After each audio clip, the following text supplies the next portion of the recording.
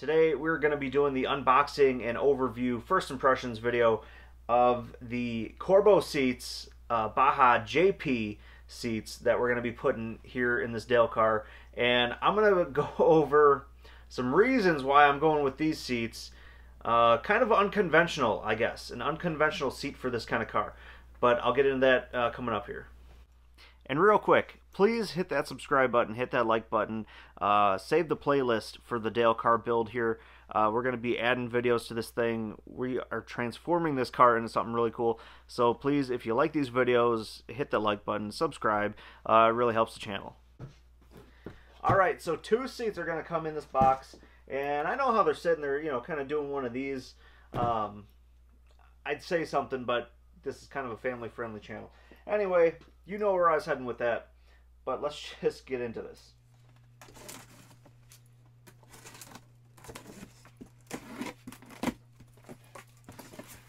Alright, so we got, okay.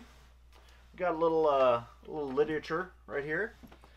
We got bubble wrap. Alright.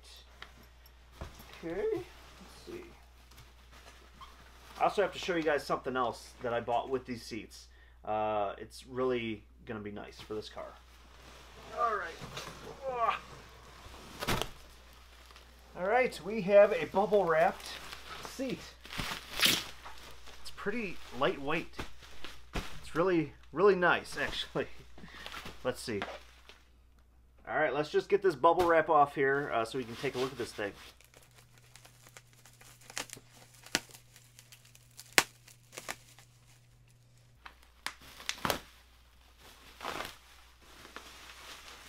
Ooh. Okay. I'm liking this. I'm really liking this. I went with the cloth and vinyl. I think it just gives it more of that like kind of old school kind of racer look. But otherwise you can do all vinyl. I don't think you can do all cloth. I think it's going to come, the cloth option is just going to come cloth in the middle here and still vinyl outside. So what we have here is you have the Baja JP seat. And like I was saying earlier, this is a little unconventional for putting in a passenger car. This is a suspension seat, which I'll show you that right here. So it has webbing. Rather than a normal seat, this has webbing. So as you can see, I don't know if you can see that, but I'm pushing down, and it has these straps here that are kind of elastic. And these are made for more like off-road applications. But the stylus seat, I didn't want something uncomfy for my dad. You know, most like race seats, high-back race seats like this that you put in passenger cars, you know, the more affordable options are going to be super uncomfy because they're plastic. They have barely any padding.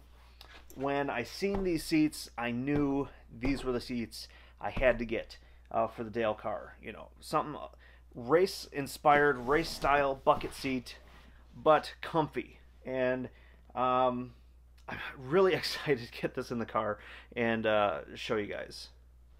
Alright, so right now I'm just looking over the seat, just inspecting it for any imperfections or anything. But for an affordable seat, I don't see anything wrong with this. This looks like a great seat, to get in passenger car, your off-road Jeep, truck, whatever. So far it looks like a great seat. So like I was saying earlier, I'm gonna have to put up some stats up here, maybe prices, different options they got. But one of the big things that led me to this seat in particular was a lot of the Corbeau seats didn't have any sort of bottom mounting bracket. You can add one to your cart for about $54, $56 or something like that. Because most of their seats have just this tubular like frame that would get welded directly to a roll cage or something like that. But they do sell a bracket for, like I said, around $50 or so that you'd be able to add to the bottom to have a seat slider installed, which Corbeau Seats does have their own seat sliders, and I'll show you that here just a second. But I went with this seat in particular because, like I said, it was around $200, and it already has the bottom mounting, which some of the other ones I was looking at didn't. But this one already had it at no additional cost. So that was another big deciding factor. You know, I'm trying to get quality parts for as cheap as I can on this car, but you know, still have that quality, you know, that we're not going to have to go out and get another pair of seats, you know, a year down the road. Now, from what I spoke on earlier, Corbeau Seats has their own seat brackets made specifically for the application that you're working on. And I was really excited about that because, you know, we want to put seat sliders in this car. This is a double lock seat slider. We really wanted seat sliders in this car so people could get in and out of the back seat still, because this seat doesn't fold down. So we wanted seat sliders to be able to push people, or push the seat up, get people in the back. And really excited because a lot of the like universal seat mounts I was seeing, it just would have been more of a headache. You would have been having a lot more hassle.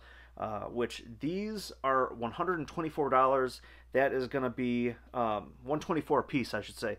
But that is going to get you the frame and the slider assembly built on with no problems.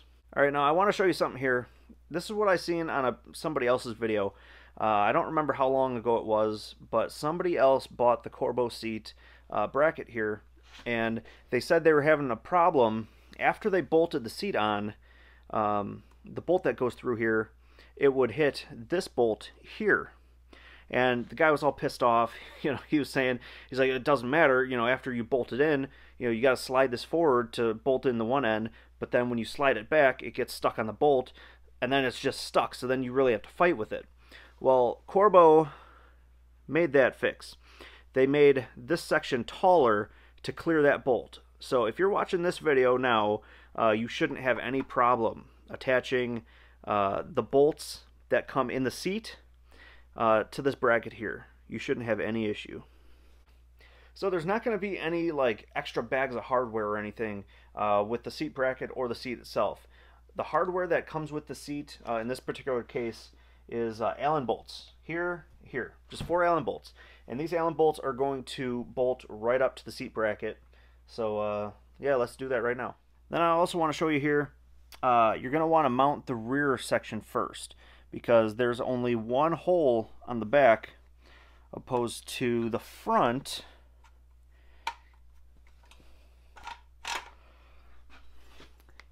The front has 3 mounting holes. So you're going to want to do the rear one first to see where the front one mounts up to.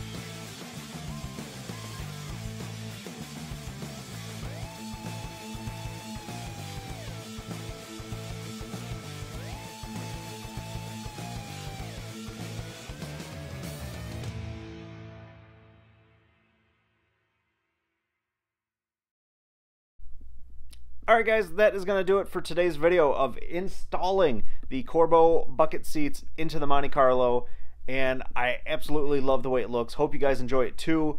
I hope this gives you some inspiration, or think a little bit outside the box of the type of seats you can put in your cars, in your street legal stock cars. You know, these, they're not meant to be in a Monte Carlo. They're meant to be in a Jeep, but they're really comfy, just all around a really nice seat, and I think it really changes the look of this car from the nasty bench seats that were in it to these awesome bucket seats that we have in here. It definitely gives it more of a race feel, and we might be putting some seat belts in here for looks. I'm going to get in that in another video about a roll cage. I'll get in that in another video, but I think it's going to be looking awesome here, you know, when we get the motor in this car, get it on the road.